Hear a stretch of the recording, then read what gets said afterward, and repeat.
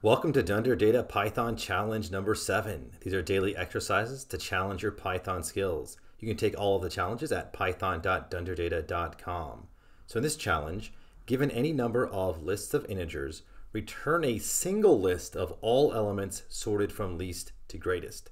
So we're going to be given a bunch of lists. We need to put all the elements in a single list and then sort them from least to greatest. So I'm just going to show a single solution here.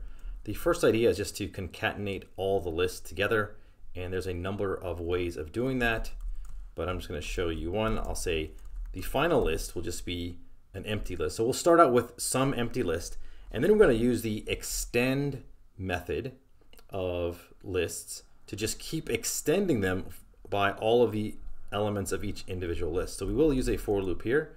So we'll just say for L in list. It's going to iterate through each one of those lists. And we'll say final list.extend, and we'll pass it in this. So these are individual lists. So if we look at our some sample data over here, we have 3 lists over here. This will just keep extending this final list by each one of these, all the elements of the inner lists.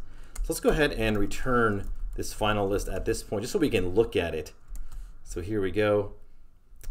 So it has successfully concatenated them. Then the last thing we're going to do is just sort this, and we'll just use the sorted function, and by default it sorts from least to greatest.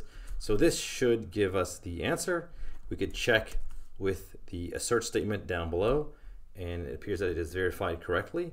So this is just one solution on doing this, but I believe it is a fairly clear one and a pretty fast one as well.